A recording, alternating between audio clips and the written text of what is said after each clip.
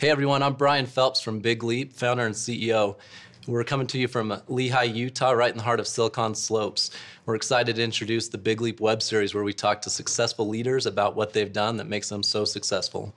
My guest today founded Tesani Companies in 2013 and co-founded Sunshine Heroes Foundation with his wife in 2007. He played basketball for Brigham Young University for 3 seasons, finishing with a 44-1 home record, an all-time best for BYU. He was drafted by the Atlanta Hawks in 2003 and played professionally in Spain and Russia until 2011. He's the author of The Next Few Years Will Change Your Life and the father of 5 children. Ladies and gentlemen, please welcome Travis Hansen.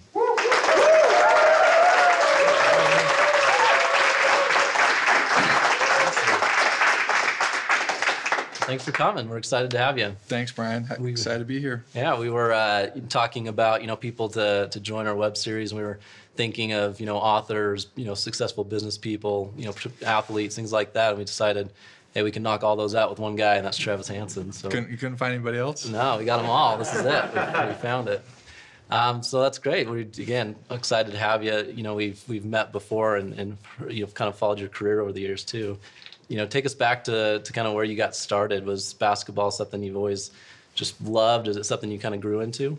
I think basketball kind of chose me because my body shape and athletic ability. But I played soccer, baseball. I grew up playing sports. My family was very sports oriented. My mom always made us do sports because she wanted us to do hard things. She thought sports is either a farm or sports. I remember being at Mountain View High School, played for Rob Cuff. Phenomenal coach. Went out to the bleachers, football bleachers, to get in preseason shape. Right, it was before the season, and usually sometimes they call it Hell Week, right? And so went out there and I threw up, and I remember thinking, this coach is psycho. Like, this guy is insane. I can't believe I'm doing this. But then I went to BYU and it was way harder. I mean, the coach there, Heath Schroyer, would put us in a defensive stance, and I couldn't walk for 3 days afterwards, right? And so I think every level gets harder, and there's different levels of hard work. You can be more efficient, you can be more productive. The NBA was really tough, and then Europe, I was practicing 3 times a day. When you kind of transition in the business world, what are some of those fundamentals that you focus on as, the owner of several companies? What are those, everyday things that you think maybe sometimes people are missing because they're maybe getting distracted by the more, it's exciting things sometimes? Well, I think business is cut in half. You got the side of skills, administration, accounting, marketing, all those different things. And so, and on that side, you really got to keep the customer in the forefront. You got to understand their problem, got to understand the customer, and then you got to build the right team around solving that problem. And then you got the whole people side of soft skills, which they don't really teach you too much in our society and education. You just kind of got to learn. You got to learn it through sports, learn it through your family, you learn it through just trial and error, which is how to negotiate, how to discern, how to get along with people. People really like to do business with people they like. And so how do you become likable? That should be like a course in the university.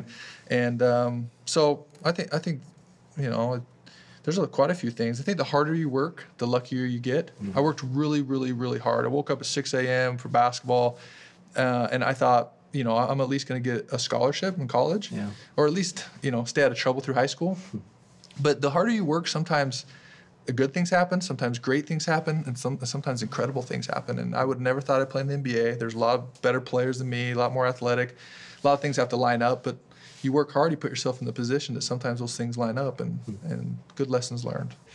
One of the, overall, I think as we've talked, there's lots of things we can see over Travis's career that you've prepared for, you've practiced, you've done all those different things. But one thing we always like to ask is kind of the final piece of this show is, even if it's, you've done all the preparation, what was one thing in your career, your personal life, whatever it may be, that you felt was just this big leap? Maybe you kind of knew your odds and it was good, but it was just a big leap or a big chance you took that panned out to be successful. Man, that's a great question. Probably, I think believing in yourself.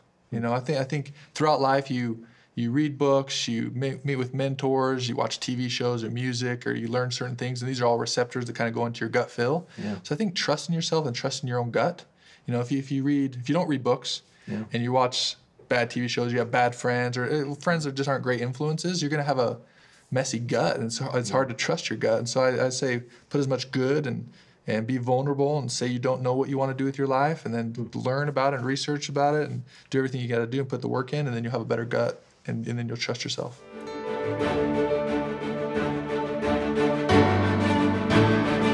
Travis, if you're willing, we have some employees of Big Leap here that I'm sure have some questions for you. Let's do it. A lot of people start businesses. In your opinion, what's the difference between those that succeed and those that fail? So I'd probably start with three things. They don't screw up the cap table. They don't pick a business that doesn't have great margins, and then they're very careful who they hire. The top 2-3 people that you hire, they're like DNA. They replicate throughout your company. They can kill your culture, can make it. So be very careful who you hire. Get into a business that has great margins. You love your family, but sometimes you don't like them.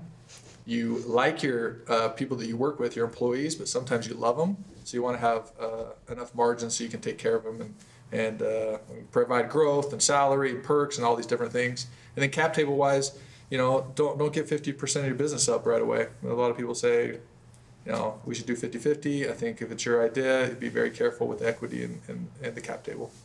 As an athlete, you've played sports for such a long time. My question is, what lessons have you learned during your time playing basketball, not including teamwork, that have contributed to your success with your interpersonal relationships? I mean, it's a good question. There's so many different things you learn from playing sports and being on a team. You learn how to work together. You learn how to do hard things. You learn that nothing's more important than your wife and kids. But probably the main thing I've learned from playing sports is self-discipline, the ability to do really hard things, to wake up in the morning, to do things you don't want to do. You actually build up a resiliency to stress, a resiliency to anxiety. When I run out in the tunnel, BYU, and I got 23,000 fans screaming, and then sometimes they say they hate you or they like you. You tend to, the first year is really painful and really bad, but then you build up a resiliency to it. And you can do harder things every year. It gets easier. Travis, I read that you received Russian citizenship from Vladimir Putin, and I thought that was pretty cool. Maybe you could talk about that a little bit, and also curious if since that time you've ever been able to ride around the Russian countryside horseback without a shirt on. Yeah, I'll take the first part of the question first. Yeah, played basketball in Russia for 5 years. My coach was David Blatt, coached the Cleveland Cavaliers. Somewhere throughout the process, they said, we'd like to give you Russian citizenship. In Europe, you can only have 2 Americans per team. But in Russia, you have to have 2 Russians on the court at all times. And so it's quite the advantage. And so the ability to have that. And I was only the second American ever to get Russian passport. And so I think doing good. We had the foundation going, and we were helping people in orphanages along with I was playing pretty good basketball, enabled us to get that honor. It was an honor. I didn't have to give up my American citizenship. It was just one of the things they wanted to show, probably some gratitude towards my family and I, and we're very thankful. On the other side, I don't think they do it very often. I mean, the picture's hilarious. Vladimir Putin on a bear, shirt off. I would love to, but I haven't yet. No.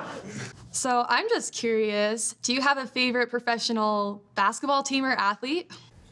Yeah, it's a good question. I mean, I like any team that plays the game the right way. I think there's a right way to play and there's a wrong way to play.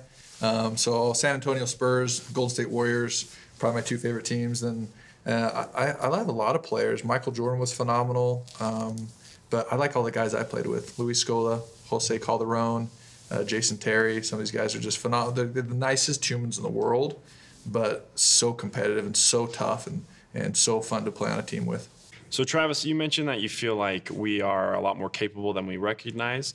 What have you learned about goal setting as a person and for your own businesses? Such a great question. I think it's probably one of the most important things you can learn is structure, and it's different for everyone, personal structure, but in businesses it's important to have the same vision, the same clear expectations, and that everyone's kind of rowing the boat towards the same destination. But in your personal life, I think one of the main things that happens here on earth is we just get distracted. We start with our goals and we just get distracted by life in general, and so it's nice to have someone to be accountable to And I break my goals down into quarters. I do personal, spiritual, physical, and then I do skills. And so I think it's probably the most important thing you can do. You can find a mentor and advisor that could help you break down your goals specifically. And then I don't do self-defeating, like it's all or nothing. I have to do 100% of these goals. I usually say I got to do 60 or 70%. And if I do that, then that means I'm better than I was last quarter, and I'm progressing. So Travis, as I learned more about your time in the NBA, I understand in your rookie season you had a stress fracture and it caused you to miss around 40 games or so.